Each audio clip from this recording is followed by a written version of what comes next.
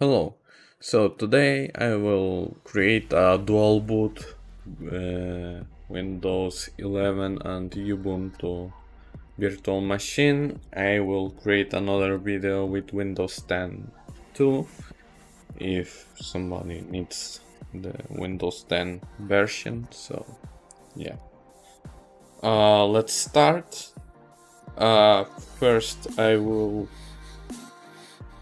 create it as a Windows 11 virtual machine. Let's select the ISO. No, doesn't let you. Add the desktop Windows 11. Yeah. Next. Oh.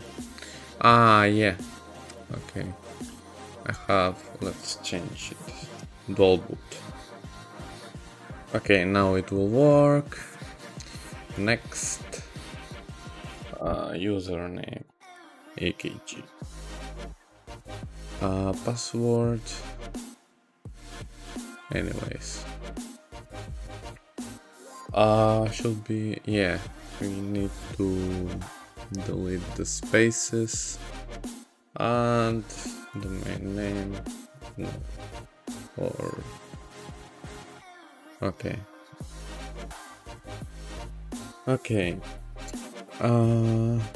guest additions, of course.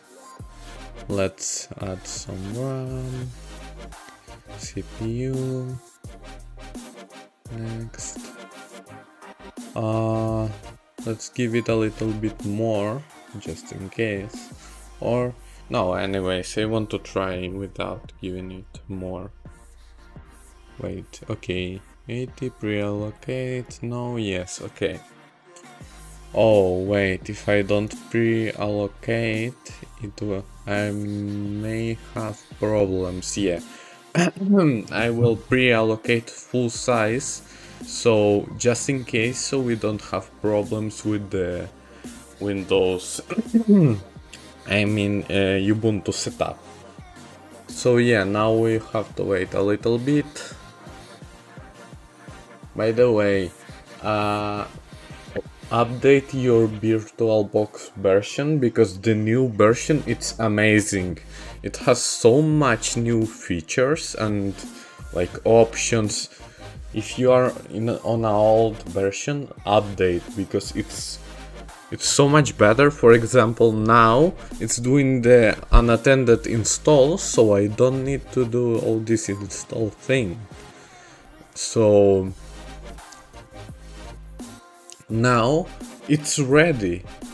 Well, powering up, and now it will do all this setup thing automatically. It will set up an user, everything, so I don't need to do almost nothing. I need only to click to like enter the setup, and that's all. Like, for example, now I clicked enter to enter the setup. Now we'll wait a little bit. Okay, so, see it, yeah, it even started the setup automatically, so it's perfect. See? Yeah, I didn't even need like, yeah, I think I used the home edition though, because I didn't let me create a new one just to check. Yeah, okay, yeah, you can select the edition here, but since it's a VirtualBox, I don't care if it's a home edition. Okay, now we wait for Windows to copy.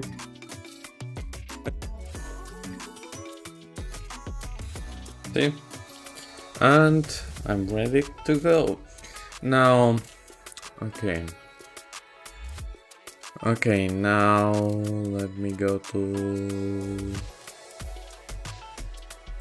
what? Oh, okay, disk management. Now let's shrink volume. Oh. Okay, it's the recovery partition, okay. Now let's give it I don't know, 45,000 maybe. Let's see. Yeah, okay, now I'm left with how many? Okay, I have some space. Well, anyways, it's just a virtual machine, so I don't care. Now let's put in devices into the optical drive. Add. Let me try because choose. Okay, now. And now let's restart. I don't know what's the button to... No, okay, it... Wait, it went so fast, I didn't... Okay, now, escape, boot manager, CD-ROM. Try on install Ubuntu, okay. We are getting somewhere. Okay, let's install. Continue. Normal. Yeah. Alongside. What will do alongside? I'm not sure. Formatted. Partition 5. Okay, now. What's the partition 5? One. Yeah, I guess it's the... Yeah, let me... No. Anyway, so I think it will work. Let's try.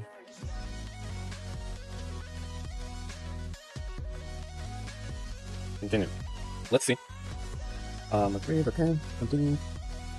Name. Password.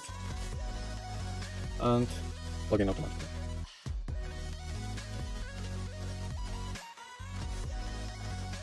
Okay, now restart. And enter. And here is where the problem started. So, Windows uses the B-Box SBGA graphics controller, but Linux doesn't support it. Linux uses BMS BGA graphics controller. So that's why you don't want to create a dual boot and use it in a daily basis in a virtual box. Of course, when it's a real computer, the graphics controller is selected by the operating system, not by the VirtualBox manager. So here I didn't understand why I can't get a video output. It was because I was using the B-Box SBGA controller for Linux. So if you want to run Linux, it's the BMS BGA, but then you will have problems in Windows. So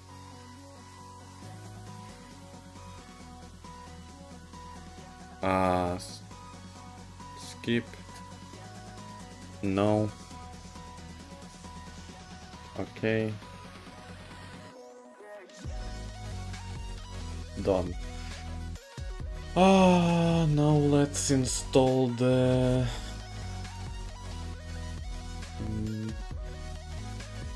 best editions. Okay.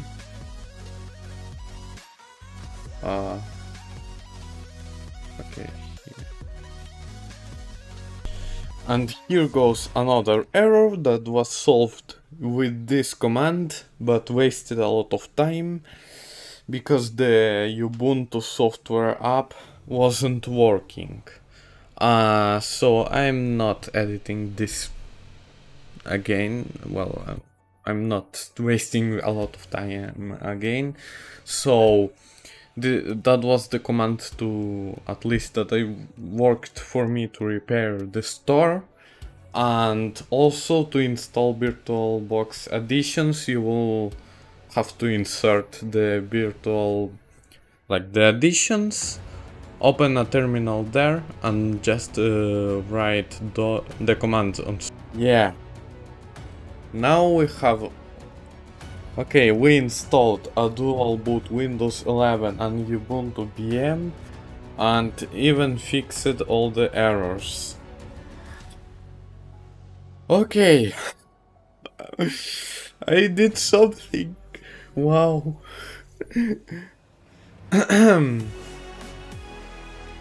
Let's see how now, if it broke. No. Okay. So, in the end, what can I say?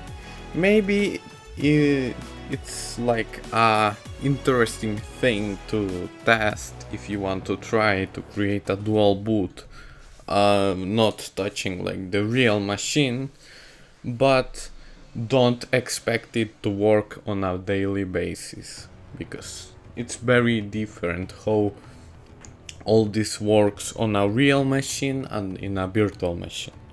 As you can see, VirtualBox uses different graphics adapters for Windows and Linux, and the Linux version doesn't work with Windows, and you will need to switch adapters all the time.